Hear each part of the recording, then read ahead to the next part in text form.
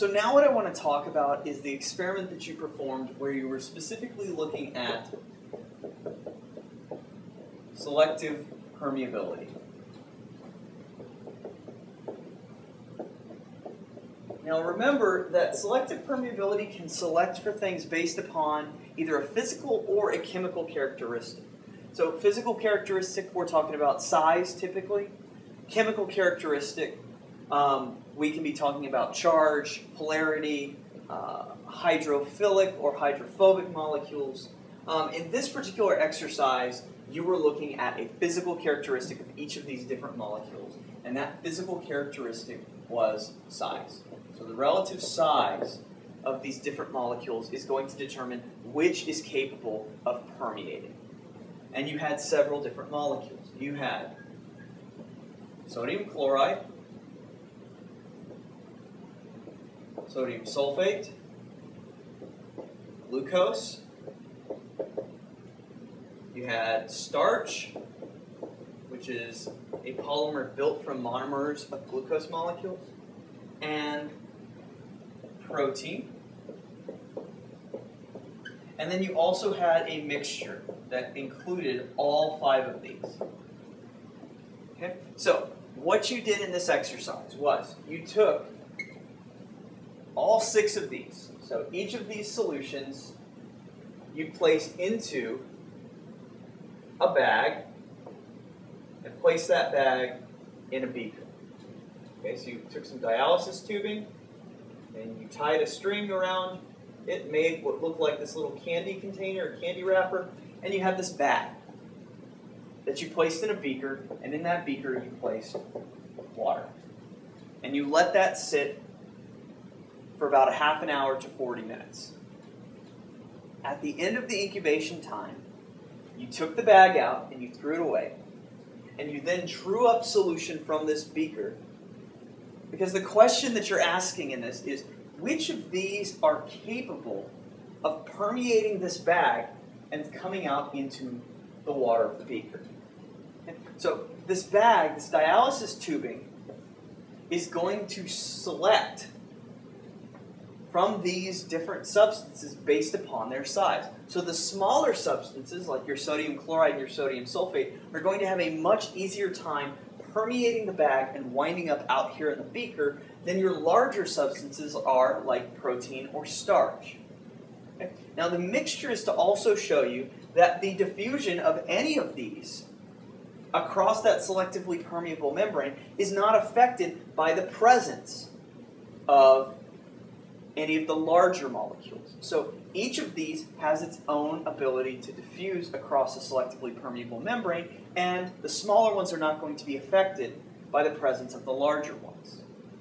So, speaking about relative sizes, these two were the smallest of all of your molecules. And we expected those to actually permeate the membrane. So we do expect these to permeate. Starch and protein are far too large, so we don't expect them to permeate. Glucose is the tricky one. Okay, from one of your other experiments, you saw that sucrose actually didn't permeate the bag, so disaccharide is too large. But as it turns out, glucose happens to be just small enough that it still maintains the potential to permeate that bag. But I put a dash check because what we're going to find with glucose is that it's going to be in very, very, very low amounts when it does actually permeate the bag.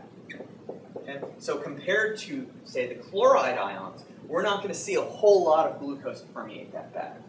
Okay? Now, in the mixture, if these 3 permeate their own individual solutions, permeate the bag. So, in other words, the bag that we made of just sodium chloride, we get chloride ions. The bag of just sodium sulfate, we get sulfate ions permeating the bag. And the bag of glucose, we see glucose permeate the bag. Then in theory, in the mixture, we should see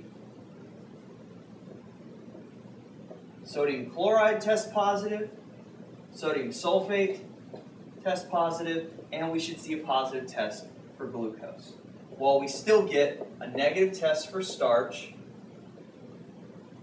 and a negative test or result for protein. Okay? So this is what we were expecting to see in each of these different solutions after we had allowed their bag to sit for 30 to 40 minutes in the beaker. So we remove this, and then we remove the water, and we test the water for each of these. Now, how are we going to test? Okay, well, some of these we've already performed tests on before, detection tests, but some of them we haven't. So let's go ahead and just draw it out again. Okay, so we're going to put molecule slash ion.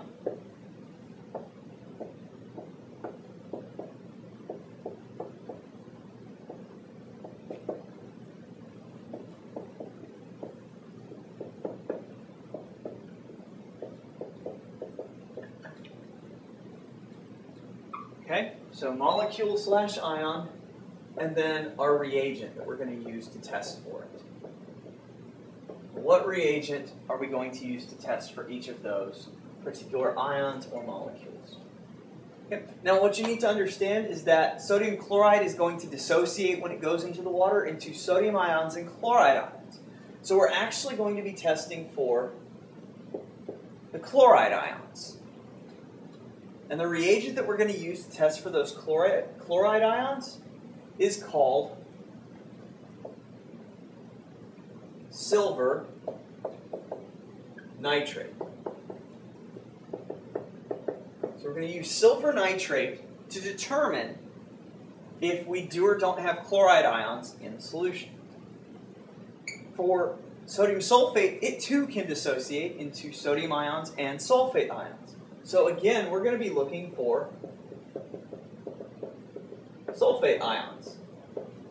And to do that, we're going to use a solution called barium chloride. And I'll talk about what colors we're looking for here in just a second. For glucose, you've done this before. You're going to use Benedict's. For starch, hopefully you're familiar with these, you're going to use iodine. And for protein, to detect those peptide bonds, you're going to use biuret.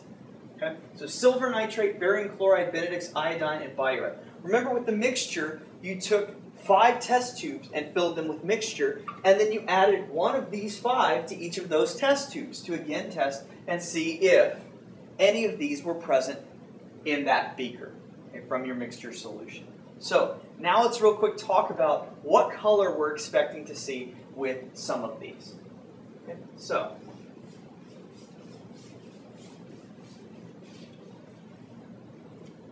when we're testing for those chloride ions from sodium chloride, here's our positive result, here's our negative result for what we expect to see. If it's positive and chloride ions are present, we expect to see a whitish, cloudy color or substance. Okay, this is in one of those video protocols that I've shown. If it's not present, then we expect it to be clear. Okay, but we've already determined that it was present, so you should have hopefully seen this whitish, cloudy color. Okay. For the sulfate ions, with the addition of that barium chloride, we're also going to see a whitish, cloudy color. If we have a positive result, which we did observe. If we have a negative result, we expect to see a clear color. Solutions should stay clear. Okay, for glucose, this one was a little tricky. If we get a negative result, we expect the Benedict's to remain blue. If we get a positive result, we expect it to see that reddish-brown color that we've seen before. But remember, I also told you glucose was only going to give us a slight positive. So what we're really looking for here is a color change of any kind with this glucose. And what we actually wind up getting is kind of a greenish brown. That is still an acceptable positive result. But I should note that this denotes a slight positive result. So that greenish brown color, while it is still positive, is a slight positive compared to what we saw when we did macromolecules and we got that very defined reddish brown. Okay, and then finally for our starch, we expect to either see a bluish black if we have positive, starch is present, or we expect to see kind of a reddish brown, the iodine, if it is not present in the beaker. Starch could not permeate the bag, so we expect to see reddish brown for the negative result. Finally, with protein, the addition of that biuret, we expect to see purple if protein did permeate the bag and is present in the beaker, or we expect to see blue if protein was not able to permeate the bag and did not wind up in the beaker, and we wound up seeing blue. So, chloride ions, sulfate ions, and some glucose molecules were able to permeate the bag and wind up in the beaker, and that's why when we drew up from the beaker and tested for these three, we got those positive results. So, these can permeate the bag, but these two can't, because the bag is selectively permeable, and only molecules or ions that are smaller are going to be able to permeate that bag. Okay? The reagents we used to detect each of these, the colors we expected to see and did see based upon what could or couldn't permeate the bag. So that's it.